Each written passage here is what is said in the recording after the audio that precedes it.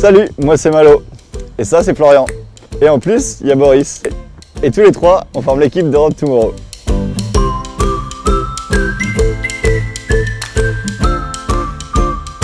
On va pas se mentir, plus personne ne croit en l'Europe.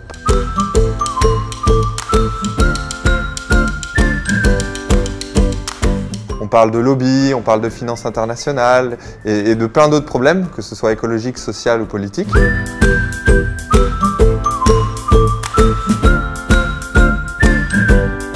C'est pour ça que nous, on a décidé d'agir. On a décidé de réenchanter l'Europe. L'Europe a quand même été faite pour aider les citoyens et c'est un modèle unique de coopération entre les peuples. Donc nous, de ce paradoxe européen, on a envie de montrer plutôt les solutions que les problèmes. On a repéré déjà plus de 300 initiatives autour de l'Europe. L'idée, c'est vraiment de les rencontrer, de bien comprendre les leviers qui ont fait qu'elles ont pu se développer là-bas. L'Europe est plutôt une voie, un laboratoire d'expérimentation assez unique pour répondre aux enjeux sociétaux de notre époque. Ce sont beaucoup de grands mots, mais au final, c'est beaucoup aussi de solutions concrètes qui existent sur chacune des thématiques de la vie de tous les jours, sur la consommation, sur l'agriculture, sur l'éducation, sur la mobilité, l'énergie, etc. Aujourd'hui, toutes ces initiatives, elles se battent pour imposer leur nouveau modèle.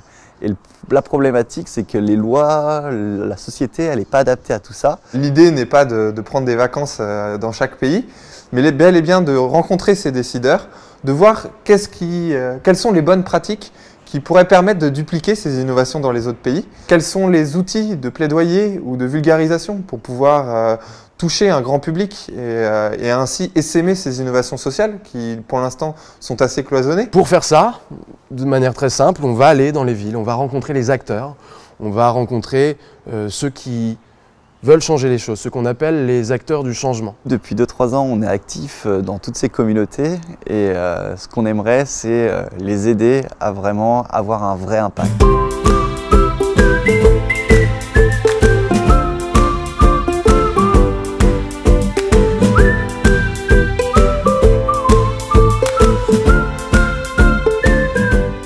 On a mobilisé un grand nombre de partenaires, que ce soit des institutions européennes, à savoir la Commission européenne, le Parlement européen ou encore le CESE, mais également de nombreuses grandes entreprises et des partenaires de la société civile qui nous aident notamment à travers l'expertise pour identifier les meilleures innovations. Donc nous allons aller dénicher toutes les meilleures initiatives. Et on a donc besoin que vous les mettiez en place sur vos territoires.